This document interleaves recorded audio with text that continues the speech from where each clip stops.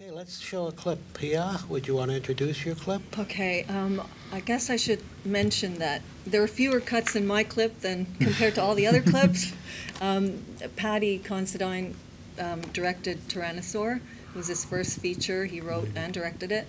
And he likes keeping things simple because the story and characters have to shine through. And it was such a visceral and just heartbreaking experience. I cried every day. Anyway, so the clip is Olivia's been beaten up by her husband and has asked Peter if she could stay with him. And while she sleeps, he decides to take her keys and go deal with her husband. So that's what we'll see.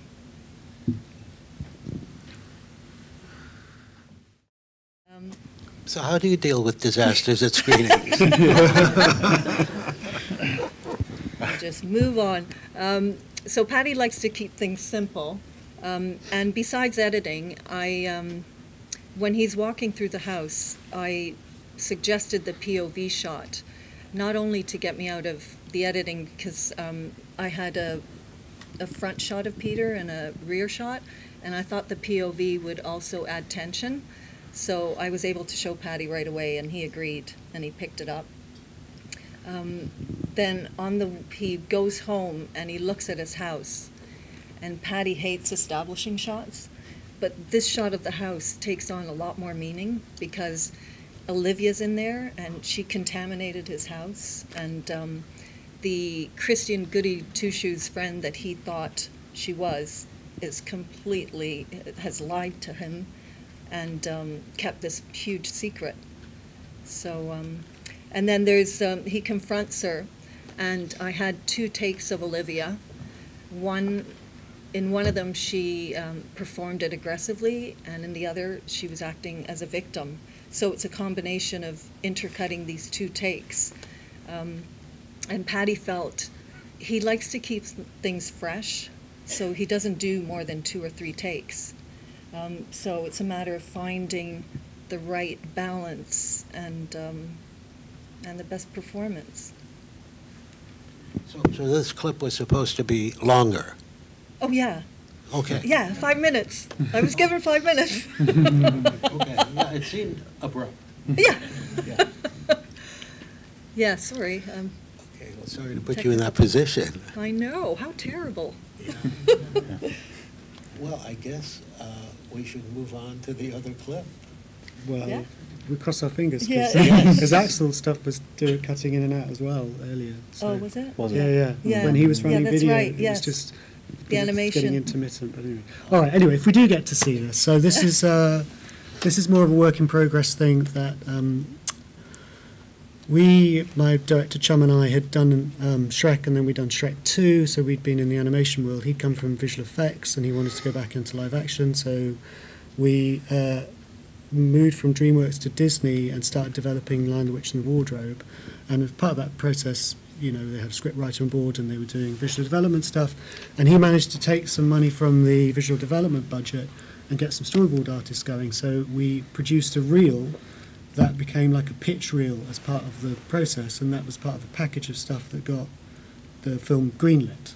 So it's a kind of a presentation that was to sell his take on the adaptation of Lion, the Witch and the Wardrobe. So what I did here, and I have to apologise if we actually get it to play, it's quite a crummy QuickTime, because QuickTimes have come a long way. But anyway, and the audio is slightly crummy to start with, but what it does represent is some storyboard sequence that then transitions through to previous material that's very similar to the layout stuff we saw from Pixar earlier, and then it goes through to a sort of, I think it's a kind of rough cut of the early live action shots with visual effects plates. So it's just a little encapsulation of that process, because what we actually then did, because of the fun we'd had doing the Shrek movies with the storyboard process, we actually, once we got greenlit, we siphoned money out of the VFX budget and we storyboarded the entire movie. So we had storyboard for every scene that we were shooting, plus we prevised the action scene. So as we were shooting, with all the millions of units and what stuff, we'd cut scenes and we'd drop them into context so we could see how the cut was progressing overall. Because one of the things with VFX movies, as I'm sure you know, is that you have to start locking scenes way before your cut's done. So you're still shooting, and you have to be able to feel committed enough to scenes that you can start working on the VFX. And in that, practically, which order practically every pair of legs was green pants that needed to be furred and what have you. So what we were able to do was have these scenes that we would cut them a little long. I mean, you know, you have to give yourself that, but we'd be able to lock scenes in production because we were more confident because we could see them inside this sort of bed of storyboard and previs. So we were able to screen the movie as a whole thing during the production process. Anyway, what this is the first 2.5 minutes of that film, and it was part of the reason we chose to previs that was because it's a section that's not in the book at all. The book, the children's book, Lion Witch Wardrobe, just starts with a very simple, it was war and the children went to live with their uncle.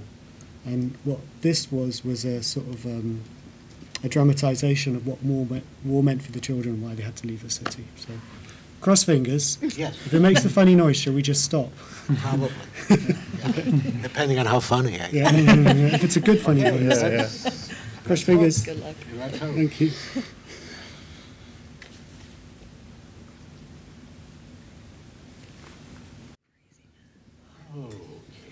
Okay, so That was good. That was good. those are my monks. So I'll picture it for you. So I got monks going, and then I got aeroplanes, bombers coming in, and you can be the monks. I'll be the aeroplanes. Funny enough, they're in tone. And so it I carries don't on. think any of us were hired to actually mime out the thing. Well, yeah, animation, you end up doing a lot of that. Yeah. Yeah. Well, maybe we'll go back to a couple of questions and see if they can work out the Sure. problems. Just do some bugs. Bugs, they really do sound like bugs Yeah. today. Bugs and monks. Mm. Okay.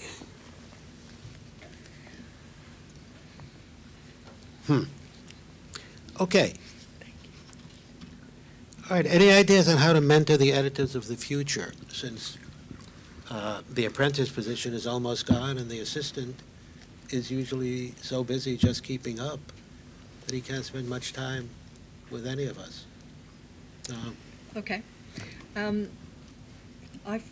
When I started on film, so we only had one work print, so you had to ask the editor if you could cut the scene, and you couldn't chop it up because you'd destroy the print. So it was a really great training ground for me. As soon as the editor would leave the room, I'd jump on and cut a scene, and the method was so amazing. You had to plan ahead, the scene ahead.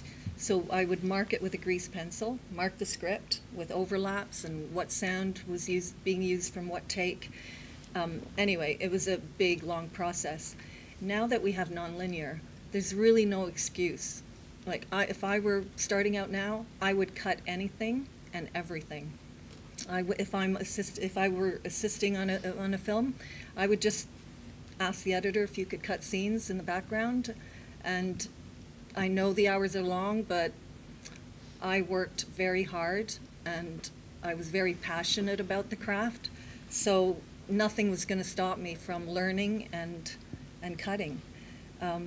One thing I did on a film with assistants was I would give them a scene to cut, and I would ask the director if he or she would critique it with them. And although it was really intimidating for the assistants, they really learned how to deal with the comments and how to interpret notes. So it was a really great training ground. Yeah. Yeah. I think technology certainly, one of the biggest things is the democratization of the industry, in the sense that in terms of the tools available, when an iPhone has editing abilities, and I know this is a thing, but it never ceases to amaze me is that sometimes you look on YouTube and you see what these kids, effectively kids, have put together, and you just sort of think that that is remarkable, that that they have this talent, or maybe they've always had the talent, but they've now got the tools. You know, I came from more of a television background, so when I was learning sort of on sort of linear videotape based equipment, either 1-inch or U-matic, which in itself was an interesting discipline because it wasn't non-linear. It really taught you to make decisions, because it was a real pain in the neck to change things afterwards. So that was great. That is something, obviously, that non-linear has gained something, but you've lost a few things as well, because you could try a lot of takes almost instantaneously. But I think in terms of the technology, you know, when people sort of say, how do I get in, and how do I sort of start to learn editing? I mean, a lot of it is that you can actually just go and do it, and it's remarkable that actually, you know, these people that I'm sure, you know, with either very little or maybe even no training, have started to make these basic things, and you start to see, you can actually look at this, start to see the seeds of careers and people understanding how it works. Of course, you know, and that, in fact, that's the thing. I think that's the thing as well that attracts sort of editors and sort of you know, production managers as well. To sort of when people are applying for assistant positions these days, you could sort of say, well, look, I've sort of done this, and this, and a lot of it is maybe stuff you've just sort of done yourself. But you look at it and you sort of go, well, you know, the CV list isn't huge, but the talent is there, and above all, the enthusiasm. And I think that's the number one thing that will get you sort of anywhere is that enthusiasm. And I, you know, even though it sounds like a cliche, you see it proven time and time and time again, that if you're really keen on something, you know, you can actually make things happen. And I would say that is a very useful way nowadays for people to sort of start getting up the ladder. They can do it themselves. All those tools are at your disposal. And still, you know, it's about knowing who you know, having a lucky break on occasion, getting in there. But you know, certainly in some respects, you've got a much better start in some regards, in terms of being able to just practice, to play with it. And there's very little to get wrong. There's no sort of wrong, you know. And as you learn, you know, you learn how the art of the craft work. But I think that's a great way nowadays to start. I think the hardest part for a lot of people who are assistants right now, the hardest element for them to get properly exposed to is when a movie goes from being 3 hours long to 90 minutes long. And it's something, it's hard if they're not in the room or around those decisions and why they're being made. And that's by the nature of assisting now. It's often based in another room, and quite often just politically it's not useful to have them in a room while you're making tough decisions. And it's seeing how things are being protected and being kept afloat and kept alive. And I think it's all down to storytelling, really. I mean, if there's one thing I've learned, it's about actually, you got to keep your head afloat in storytelling all the time, in terms of, like, you know, I stopped reading books a while ago, and I've only started again recently, and I've just realized how useful it is for what I'm doing, you know, for editing. I just find it just keeps your mind afloat with storytelling ideas, being able to lose things quickly and jump from one point to another. And like, I think that is, though, I don't have the answer to how, apart from going through the experience of cutting a feature from start to end, you know, but it's the hardest thing to get somebody to immerse them in, because, as you say, they can jump into scenes and they can rework them and do all those things very quickly, but it's actually the harder yards of being so familiar with a story and then having to reimagine it. Yeah, you know, is quite hard. Yeah, there's that. Yeah. Well, yeah. I like to try. I get a lot of emails from people saying, "How could I become an editor?" And depending on how their emails are worded and whether I meet them first or whatever, at events like this, indeed, I often will say, "Well, come by one day while the shoot is happening. Spend the day in the cutting room. We can show you what a cutting room is like, whether you like the look of the whole process. And then if they show an aptitude, I'll give them a scene to cut." And they usually go away, you know, appreciative of that. But I can only do that on very limited, you know, limited amount of times on any shoot.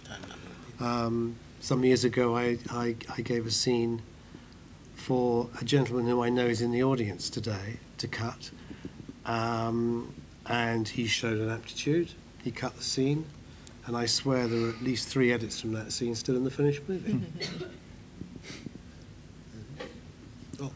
The last film I did, I started 4 weeks late for various reasons, and there had been an editor on it who had a knee replacement, so she never actually started, and they were reluctant to hire somebody else. They kept trying to think there would be some way she could come back onto the picture, but she didn't consider rehabilitation. So there was an assistant on the film, and I wondered, should I keep this assistant or take my regular assistant? And I thought I might as well give the guy a chance, since he had given up something else to come on this, and he seemed personable enough. So after a couple of weeks, he came over to me one afternoon. We were sitting in the room, and he was looking at something I had cut, and he said, when you get a chance, I've been doing some practicing. And I said, what is practicing? He said, well, I cut a scene. I said, well, which scene? He said, I'm waiting in the hospital scene. I said, okay, I'd love to see it. And before leaving that evening, I took a look at it. He had done a wonderful job. And without him, I gave him several more scenes to cut after that, though we discussed them beforehand. I was absolutely thrilled that he had taken this initiative to go and do it. And he probably cut about 10 scenes that ended up substantially in the movie. And I was able to make the deadline to show the film to the director right after they finished shooting. Without him, I would have been late. So that was a good thing.